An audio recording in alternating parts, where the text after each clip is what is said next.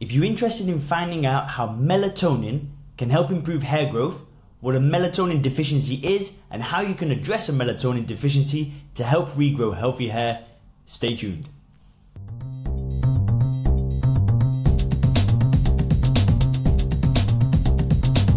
Hey guys, Leon here and welcome to the Hairguard YouTube channel. If you're new here, we create science-backed YouTube videos just like this one on how you can combat hair loss and regrow healthy hair. So if you are new here, consider subscribing. The question of the day today is, have you ever used a melatonin supplement and what were your results with that? So what you're going to learn about today in this video is, first I'm going to break down the two major ways that melatonin is believed to help with hair growth. Then I'm going to discuss the symptoms of a melatonin deficiency and the side effects of melatonin supplementation.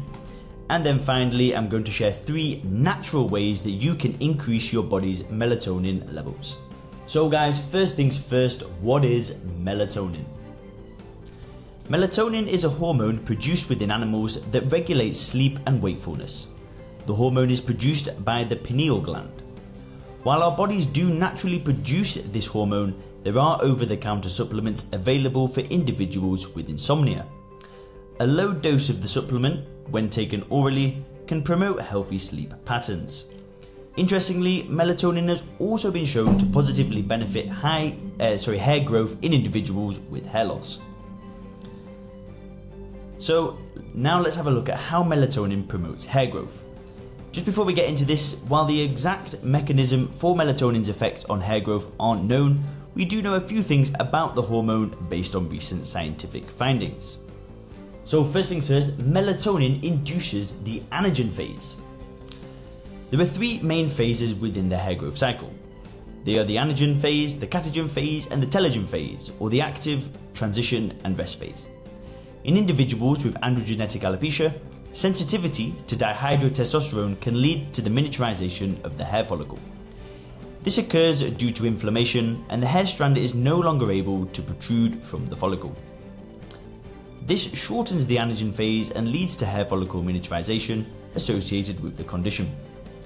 There are many treatments, both internal and topical, that have been shown to effectively induce Anagen phase hair growth in patients with androgenetic alopecia. In 2004, melatonin was added to the list of topical hair loss treatments thanks to a research study from Germany.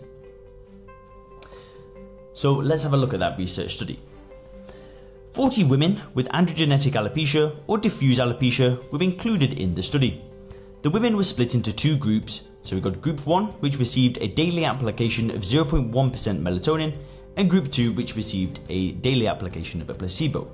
Now this study went on for 6 months. Throughout the study, blood samples were collected and trichograms were performed to assess progress. The most promising results were seen in occipital hair growth for females with androgenetic alopecia and in frontline hair growth for females with diffuse alopecia. The percentage of hairs in Anagen phase after 6 months of treatment was significantly increased from before treatment, and it was also improved over patients who received placebo. While the mechanism is not clear, research believe that this study proves that there is a component with melatonin that induces Anagen phase in hair follicles. Also, melatonin is a potent antioxidant. Antioxidants are essential to the health of the body as they help to combat free radicals. Free radicals are rogue molecules. These molecules are incomplete and therefore steal electrons from other molecules. The molecules they steal from are those that support surrounding structures such as the skin, hair, and organs. When the electrons are stolen, the surrounding structures begin to break down. This occurs as a natural part of the aging process, which is why hair thinning and wrinkles are prevalent as you age. While the aging process can't be stopped, antioxidants can help slow the process, including balding. Melatonin is a known antioxidant and one that can effectively combat free radicals and aging in the body. So they're kind of like the 2 reasons why melatonin could be effective. So we've got the fact that it's a potent antioxidant, and one study suggests that it may induce the Anagen phase of hair growth. So now we're going to have a look at the signs of melatonin deficiency. With more and more individuals interacting with their electronics and spending the majority of their day indoors, melatonin deficiency has become a common problem. This can result in some less than pleasant symptoms.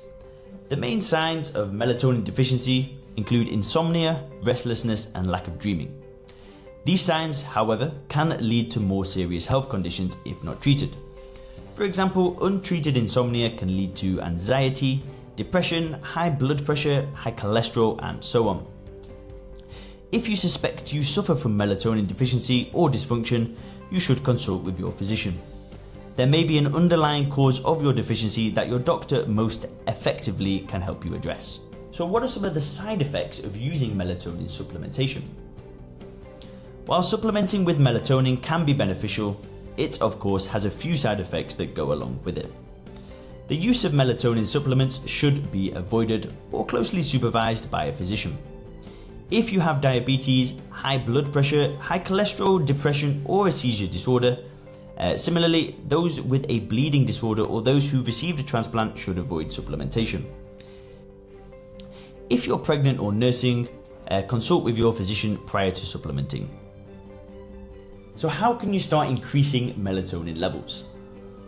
The first thing you can do is take a melatonin supplement. Melatonin supplements are commonly taken by individuals with insomnia to induce sleep. However, even if you don't think you have sleep issues, melatonin can still be a beneficial supplement. However, we do recommend that you start off with a low dose. As melatonin supplements are considered a nutritional supplement and not a medication, the dosages contained within these supplements can be quite high. This can mess with your body's natural circadian rhythm and cause issues down the road. If you go the supplement route, we recommend just 1 milligram of melatonin each night. This can be difficult to do with capsules, but tablets, powders, and even liquid forms can also be purchased. The next thing you can do is avoid artificial lighting. Now, if you work in an office environment, this can be difficult. However, avoiding artificial lighting can increase melatonin production. The best time to do this is a few hours before bed. Simply avoid electronics such as the television, the computer, tablet, and cell phone, and instead focus on non-electronics activities. You can still use a table lamp or other soft lights to do these activities, such as read, write, or do a puzzle. If you can, I also recommend increasing your natural light intake during the day. This means leaving your blinds open and only using other forms of lighting when necessary. Additionally, you can use your lunch break to take a walk outside. And the next thing you can do is consume melatonin-rich foods. While melatonin is largely produced within the body, you can also consume it. Melatonin occurs naturally in a number of foods, including tart cherries, bananas, pineapples, goji berries, tomatoes, and oats. While you shouldn't eat immediately before bed, you can consume these foods throughout the day to naturally increase your body's melatonin output. So guys, that's what we wanted to share with you today on melatonin and how it can improve hair growth. Again, don't forget, if you are new here, make sure to hit subscribe, and I'll see you in the next video.